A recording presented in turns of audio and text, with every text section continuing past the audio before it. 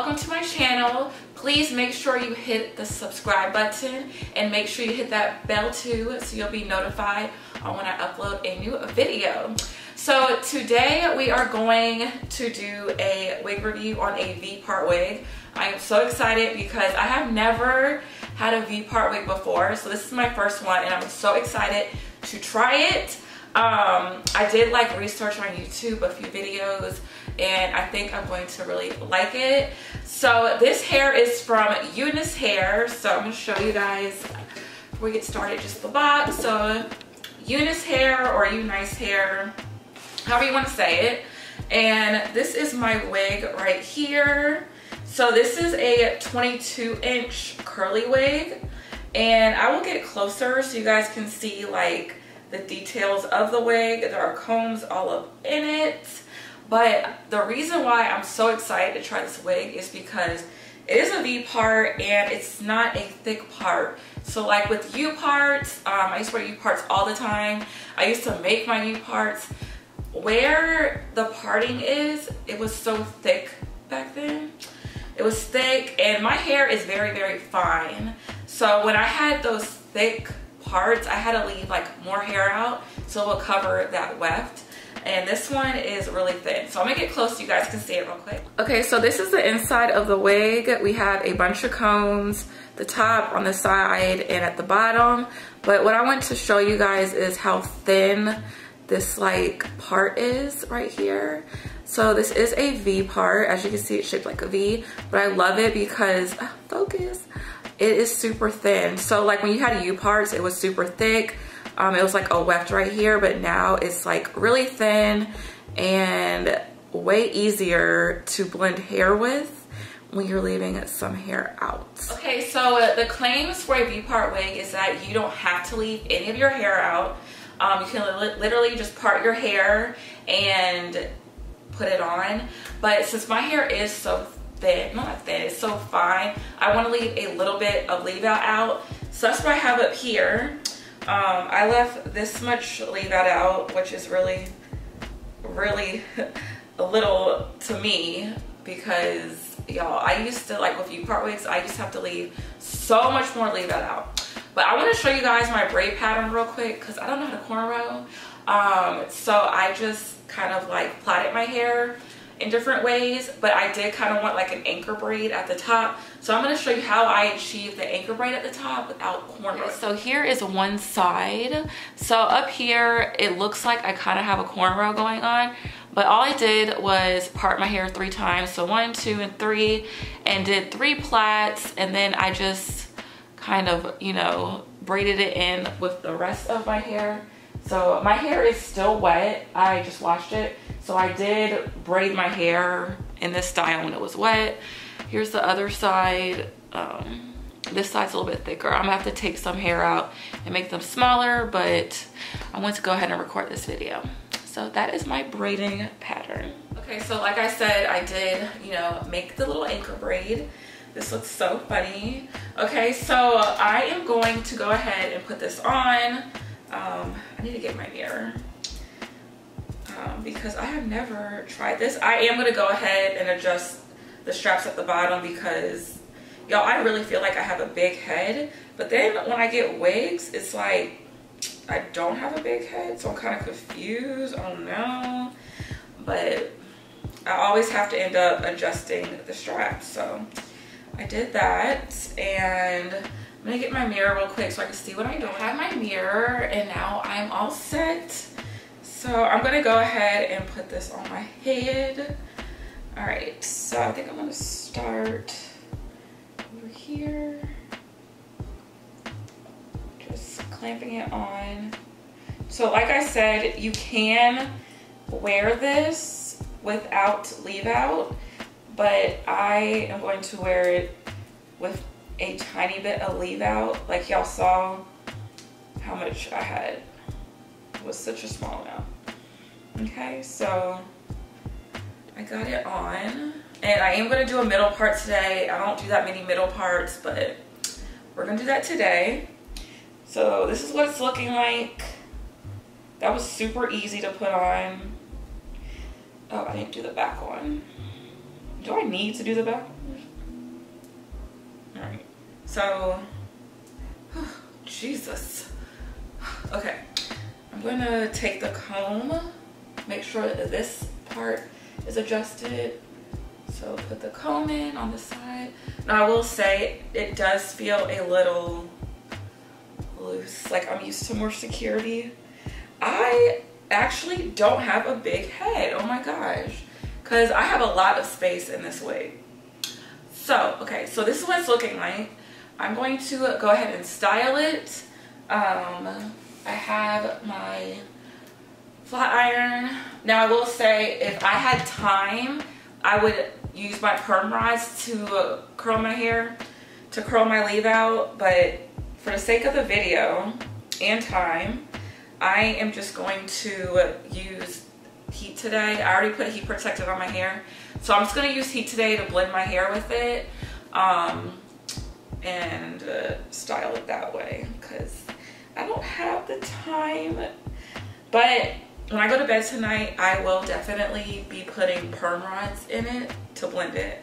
So usually I only have to put heat on it if I'm in a hurry to go somewhere or it's like last minute. But other than that, I use perm rods. So I'm gonna go ahead and style it and I'll be back. Okay, so this is not the final look. As much as I don't like putting heat on my hair, I had to run my hair through the flat iron first before I use this curling one, because my hair, y'all, like the middle part, it's not used to humidity, like in being out. So it's always like, I always have a side part, or like I do the flip over method. So it is raining in Atlanta right now and it's like humid. Like it's been raining all day. I think it might have been raining yesterday, but y'all, I'm going somewhere tonight and I can't stand the risk of my hair getting frizzy. So that's why I am over here putting a double heat on it. But I did use heat protectant. So I'm gonna go ahead and y'all, oh my gosh, this is amazing. Let me get close real quick. Okay, look at this. So, okay, please focus, thank you. Oh my gosh, I cannot do a straight part to save my life. So this is what it looks like when you put it in. So we'll put it on. So you see how thin this is? It's super thin, which is amazing. And y'all, I don't have that much leave out. Like, look how thin this is. It's super thin. A tiny bit of leave out. And then when I put it over it, will you please focus, thank you. Look at that. You can't see anything. Wow. Okay, I'm super excited now. So I'm gonna go ahead and blend these curls in with some of these curls, and we're gonna see how it looks.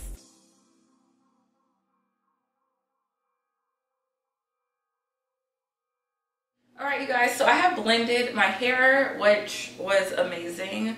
The camera died while I was doing that part, but this is what it looks like. I'm gonna show y'all closer. All right, so yeah, you did not have to leave a lot of hair out at all. It blends perfectly. Oh Jesus, I don't know what's going on back there, but it blends very nice. I'm gonna go ahead and lay my hair down in the front with some edge control. This is Edge Fixer glue, and my edge brush, I'm just gonna lay this part down really quickly, and then I think I'm gonna use my little, I don't know what this is called. I'll get back to this in a second. Let me do this part first because I get distracted. Just gonna put some edge control in the front here, and you know, it's hard to do this with this mirror on, and I feel like it's really dark in my room right now because it's so, the weather's weird outside. But yeah, do that side and then put some here.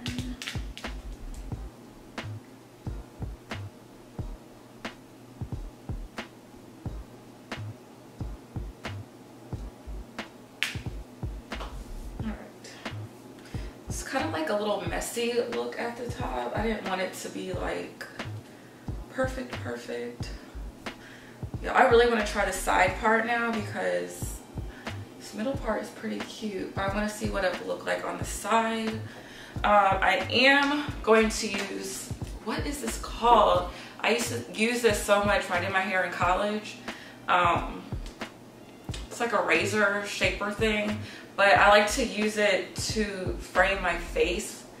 So I take a little bit of the hair in the front and I just go like this and it cuts some of the hair off. So just like a tiny bit, however much you want. I like to start small first and then work my way and pray I'm not cutting my real hair. But just to like frame my face some, because I'm not used to like middle parts covering my whole face. Hence why I keep putting the hair behind me, like on one side, because it's just a lot. It's just a lot. Okay. All right, y'all, this is so cute. I'm definitely going to try it as a side part as well, because y'all know I love like hair on the side. And the parting thing is a lot for me to get used to because I always wear like flip over when I make my wigs. I do the flip over method. And so I usually don't have a part. So now that I have a part, it's a little different for me, but I do like being able to see my scalp, you know. And I think this is cute. And also when I was like playing with my hair, you can take it like if you wanted to put it down and like clip it back, you can, because y'all, like I said, this part, the parting part, whatever you want to call it, is so thin that you can literally just slick it straight back down. So I absolutely love this. I am a fan of V-part wigs, and I'm going to get some more so you guys can see. I want to get a longer curly one and a like body wave one and see how that goes. I think that would be really cute. And also, you don't have to braid your hair to put this on. I've seen people like part their hair and do 2 pigtails back. But I couldn't do that just because my hair is so fine. I kind of needed like an anchor braid or something for the comb to attach to. Because if I just put it on, you know, on my hair, it's gonna slide. It probably wouldn't slide that much, but I just like the fact that I have like, you know, like a little anchor braid going on or something. So yeah, I'm so excited. I'm gonna leave all the specs and all the details below this wig. Please let me know how you like it. This is my first time trying a U-part. If you have tried a U-part, let me know how you like it. I think it is bomb. I'm definitely gonna be wearing these from now on. Well, most of the time. And yeah, so if you have any questions or comments, please let me know. Don't forget to subscribe, and I'll see you next time. Bye, you guys.